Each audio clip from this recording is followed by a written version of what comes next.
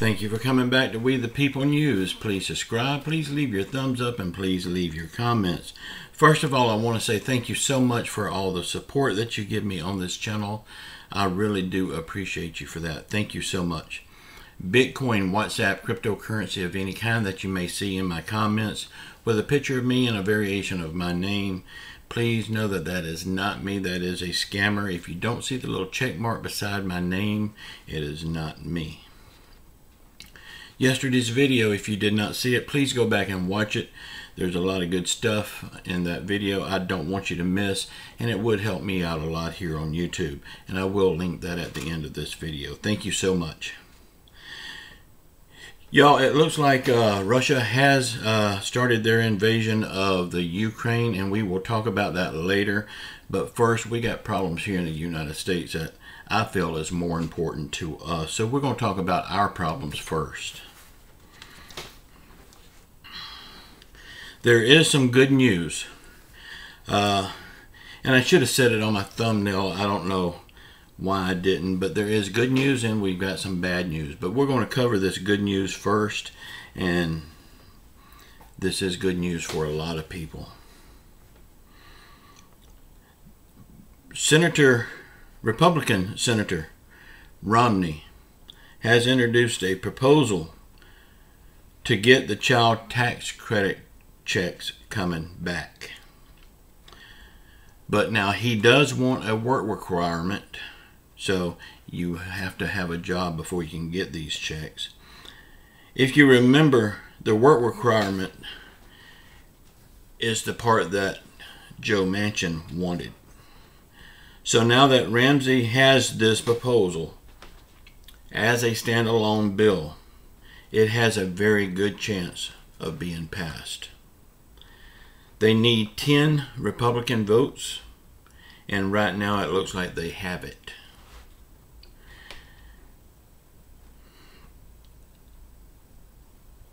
Now, I don't know what's going to happen with Nancy Pelosi's statement 2 weeks ago when she said she will not do standalone bills even if Joe Biden tells her to.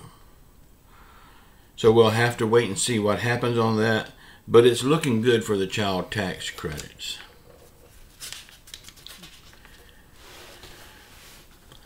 For this child tax credit, you will need to have a job if it's passed the way this proposal states. The income cap for it would be $200,000. So if you make $200,000 per year, we the taxpayers will bring your poor, precious, rich children out of poverty. With a cap like $200,000 per year, even the lawmakers, the senators, congressmen, all of them would also qualify for the child tax credit. Do you really think they need it? But how do you like that? I mean, if they pass this, they're going to get it too, because they're going to get help to bring their kids out of poverty.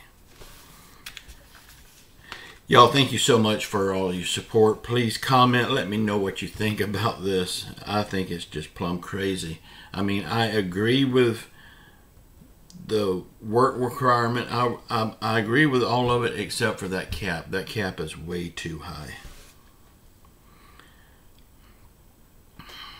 Now for the people that's on Social Security, SSI, SSDI, and VA. It still looks like nothing for this group of people. The group of people that needs help the most. There's still absolutely nothing on the table for them.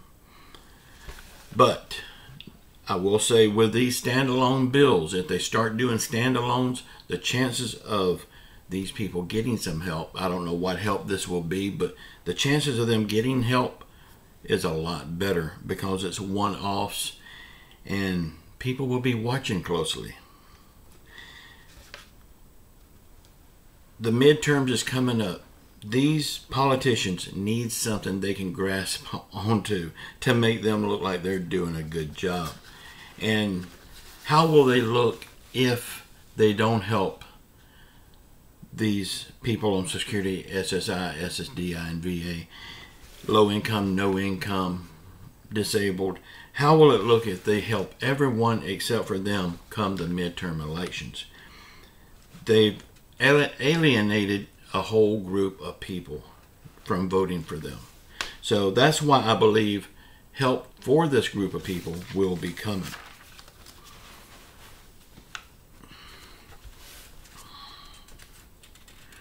One thing I was thinking, with the Build Back Better bill, we've seen how long it takes for them to get anything done with this bill. And still, nothing is done.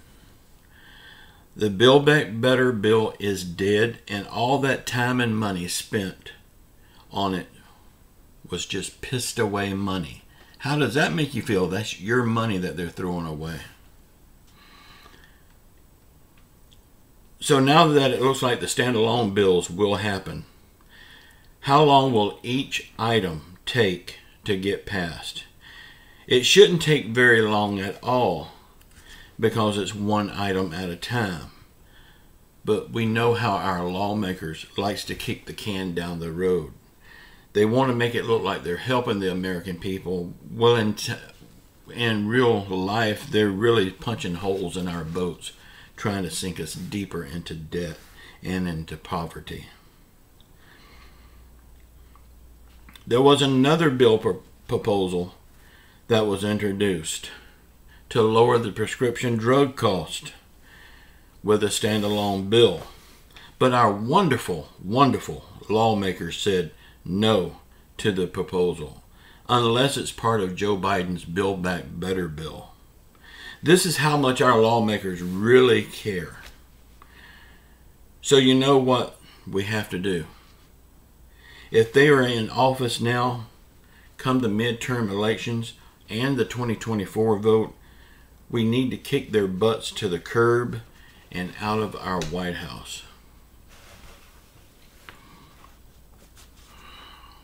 Okay, we're going to talk about inflation, gas prices, and our border. And it's all going to be wrapped up in the same little package. Okay, inflation is because of gas prices going up so high. Why did gas prices go up so high? Well, it's because Joe Biden closed our Keystone pipeline and gave Russia the go-ahead to build their own pipeline. And then he started begging them to sell more oil to us. Well, OPEC says no, they will not sell us more. So now gas prices are going up everywhere. And when we had our own supply of gas, we did not have to ask anyone for gas. But now we do because of Joe Biden's little fumble, we'll call it, when he closed our pipeline. Our border. Again, our southern border is wide open, and none of these lawmakers cares. These lawmakers are inviting these people to illegally cross our border by the millions. But at the same time, the borders in Europe, I mean the Ukraine borders, they're so important to the United States. It's a shame that Russia is crossing over these borders, but everybody else can cross over ours and it's fine.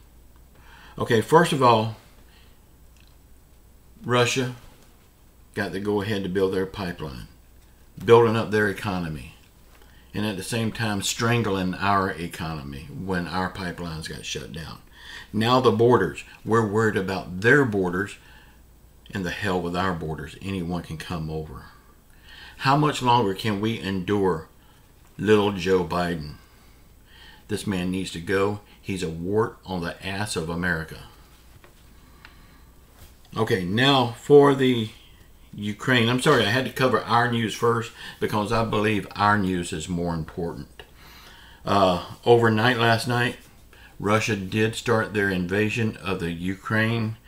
I seen videos of it. They're shelling pretty heavy, but it's in the non-populated areas. In the populated areas, people still driving to work, going about their own business. The only thing that's different, in the words of the Ukrainian people, is everything is normal. The only thing that's not normal is there's no school. So take it for what you will.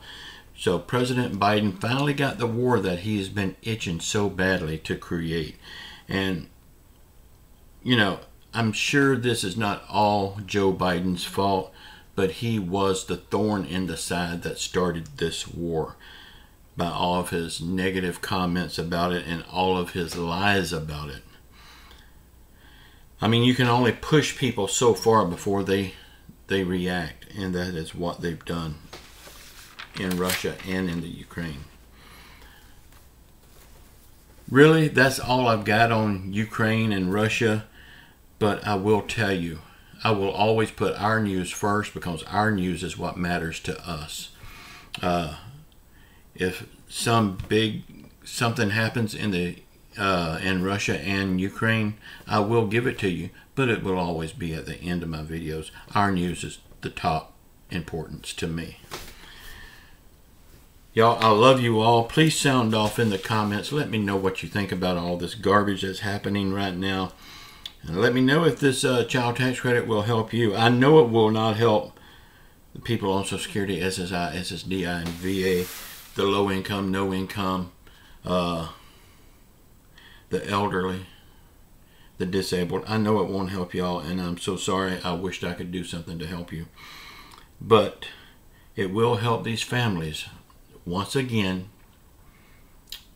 I'm not going to say it's to bring the kids out of poverty, because the kids don't get this money in their hand. It goes to the family fund, so it lifts the family out of poverty. I wish they would quit using the kids as a crutch for this thing, because it's not about the kids at all. It's about the families that really don't want to work. Y'all, I love you all. Keep your faith in Jesus Christ. Say a prayer for our country.